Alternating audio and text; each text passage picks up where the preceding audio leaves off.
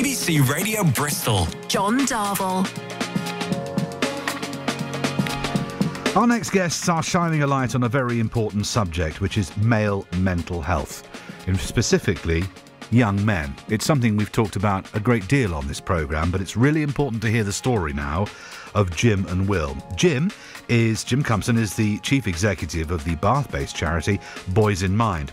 I've just won an award for a film they've produced. It's a very personal film, because the film tells the story of Jim's son, Will, and his own struggles and experience with his mental health growing up. And I'm delighted to say both Jim and Will are on the line now. Gents, good afternoon. Hello, pleasure to be here. Good, thank you. Thank you so much. Obviously, this is radio, so I'm going to have to ask each of you and use your names so people know who we're talking about. So let's start with you, Will, if I may, because it's your film, which I watched yesterday afternoon. I've just sent it out on my Twitter feed. It's only 7 minutes long, but I was struck with your absolute honesty in that 7 minutes, and I was struck by the very clear pain you were feeling. And I use the phrase were. I know, mental health is a lifelong thing like physical health. Where do you think it started for you, Will? Well, I'd probably say that when I was about, maybe it started when I was 10, 11-ish, and sort of going on from that point. I remember sort of having quite a happy childhood, and then, I don't know, things started changing around that sort of time and transitioning into later years of school. I'd say around that time, probably. And do you think there was a moment, or it was just a sort of a point where you look back and went, oh, hang on a minute, I was happy then, I'm not happy now? I think probably it was more of a gradual sort of, you wouldn't realise looking back on it. I don't know, I mean, sort of growing up, getting older, having sort of more in tune with myself emotionally. I don't know, I think it was a very gradual thing, something that it wouldn't just happen overnight. And I think looking back on it, it'd be hard to sort of pinpoint an exact moment that would lead to, my mental health issues, really. And this is by no means a way of any criticism, because I think this is really important. I was struck as a father of 4 and a father of 2 boys that you said you were really close to your dad, and then after about 10 or 11 or 12, you weren't so close to your dad. You did things with your dad, and then you didn't. And this is not a criticism. This is just the way that it went for you. Yeah. I mean, it was all about communication, really. Yes. I mean, it got to a point where, that for a long time we just didn't really talk. And I think, that was due to a lot of variables, a lot of reasons. But at the base of it, it was the lack of communication that really, led to a sort of divide, I guess. Yeah. And let me bring you in, Jim, because you're Will's dad. And as I say, I'm a dad. That hit me as a dad. And it made me think immediately about my son, who's 16. Because I thought, there was a time where I was his hero. And I don't think I'm his hero now. And I wonder whether he would talk to me. That must have hit you, Jim. Yes, it did. So much so that I had to take a look at myself, and I had to look at actually me as a parent.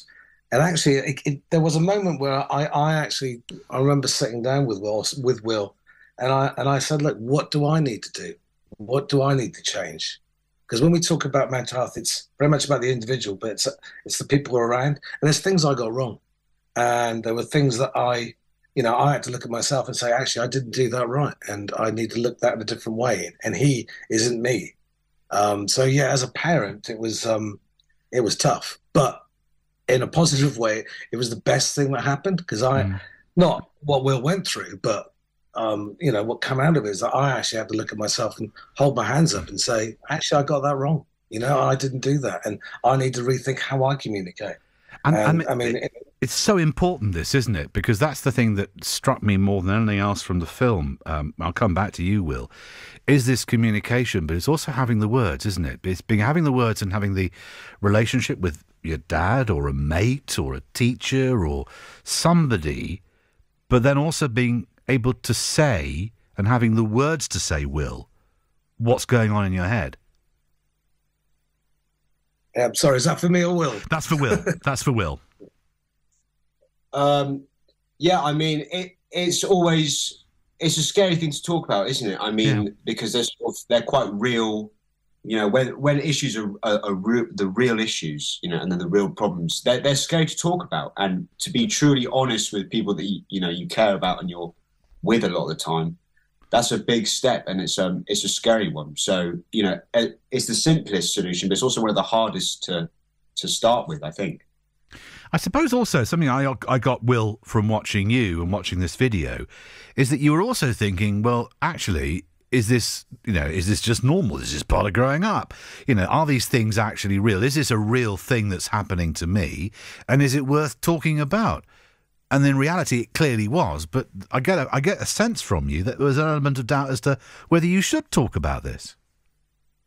Well, I think it's amazing what you get used to in life, you know, Yes. especially when you don't compare a lot, you know, maybe for many reasons, but you get used to what you get used to. And so you don't realise how much of a problem it is until you start talking with other people about their experiences. And it makes you go, oh, wow, I didn't realise how big of a thing this was. So that's why, again, talking with as many different people as possible sort of alerts to these problems that you don't even know about. When was your oh wow moment, Will? When did you have that, oh, this is actually quite serious. This is something I need to explore more. When was your oh wow moment? Well, I mean, I had a few moments. There were a few attempts on my life, and some very serious sit downs with therapists and family. And I think after the first attempts on my life and seeing the reaction of my family and my friends, and realizing, oh, okay, this is a bit more extreme maybe than some other situations. I think maybe after those first two attempts, I started, you know, it became a real, you know, I realized, wow, yeah, this needs to be definitely addressed and talked about more. And for you, Jim, as Will's dad, finding out that your son was feeling these things and was prepared to act in the way that Jim has just said, sorry, that Will has just said, Jim, that he acted, that must have been, well, I don't know, you tell me. Well, again, it's been a journey, but the way we Will then sort of went, right, let's do something about this. And it wasn't overnight. This took a while. I mean, the combination is him talking about it now in such a brilliant, articulate and beautiful way, an honest way. I can't be more proud. I mean, the fact is that our relationship is, you know, it's the best it's ever been. I mean, you know, what's come out of a really horrific situation. I'm in awe of the guy, really. And I am constantly in awe of what he's been through. So, but from that, it's something that I had to do. It wasn't just Will. I had to do something different. We all had to look at ourselves differently. And, you know, it's about that conversation. I know Will's mentioned it, but what we're trying to do is create those conversations that people can have. And not just talking, actually. It's listening. And listening is crucial. That, I think, is, and I speak again as a parent here, that sometimes we're very good at talking, we're not so good at listening. And we're not so good at creating an environment where our children can be heard. That's, I think, something I've learned, Jim, as a dad, that sometimes you've just got to truly listen. Yes, it's something I'm constantly learning.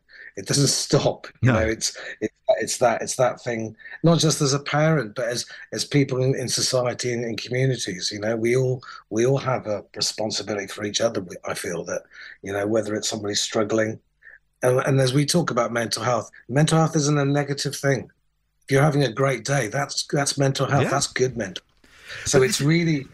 Yeah, but this is about environments, isn't it? I mean, ultimately, you know, if you have a bad environment with an uneven floor and there are no lights on, chances are you might sprain your ankle or even indeed break your leg. So you have to make the environment safe for your physical health. And the same is also, as you've sort of been talking here, Jim, is making the environment safe for mental health. As you say, celebrating good days and working out why bad days may be bad. Yeah, and actually, it's not always looking at the problem; it's looking at solutions. So it's we talk a lot trying to problem solve things. Sometimes we just need to find a solution. The problem's there. What can we do to change it? And it's very much trying to look in that changing that positive language and yeah, listening, and listening and listening. Is that something to come back to you now, Will? When you look back, and as your dad has quite rightly said, for everybody, mental health is a work in progress, because much like your physical health, it is as well. But when you look back, is it about wishing or perhaps hoping that others have the words and the tools and the ability to say some of the things that you wish you could have said that might have helped you earlier? 100%. I mean, there's many times I look back and just thinking, wow, if only, sometimes I just needed a hug. Sometimes I just needed a little catch up. I think sometimes all you need is just a little catch up, a little notice, a little, oh, I exist. I'm being, people are validating my own opinion. So I think that's, if I had those communication situations more often when I was younger, 100%, I think that would have changed a lot of situations. It's the little conversations in life that I truly think make the most difference. And it's so simple in some respects, Jim, isn't it? But of course, it's also quite hard to do. Yeah, I mean, when we're talking about talking and listening, and sometimes, and that is hard to do, especially when you as a parent, you haven't got the answers, or as an individual, you don't know why you're feeling, or it's creating that space, that safe space, that place that you can, maybe not at that instant, but here's a place I can express how I'm feeling, how I can sort of not be isolated. Yeah, it's something that doesn't come straight away, but it's the more people that talk about it and share these emotional feelings, the more that we all relax into it. It becomes a normal thing we do. Yeah, and normalizing it and talking about it means that fathers and sons and young men will feel empowered to do something which I've talked about for years on this programme, and say, I'm not okay, and be able to talk about not being okay, because it is okay not to be okay, isn't it, Will?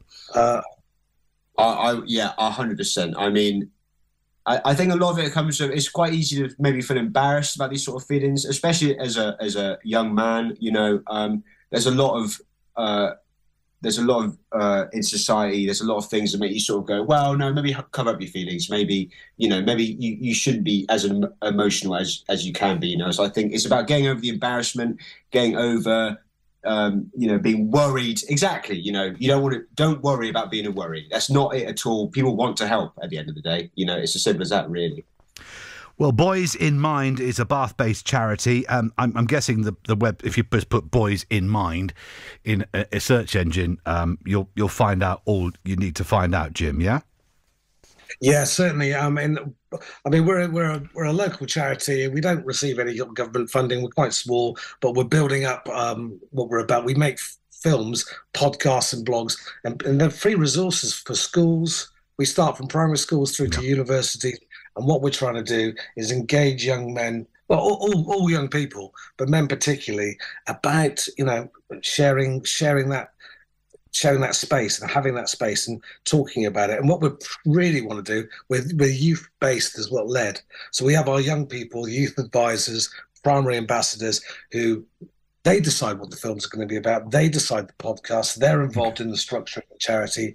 And it's very much about, we prevent suicide, we promote positive mental health and positive images of young men, and we want participation.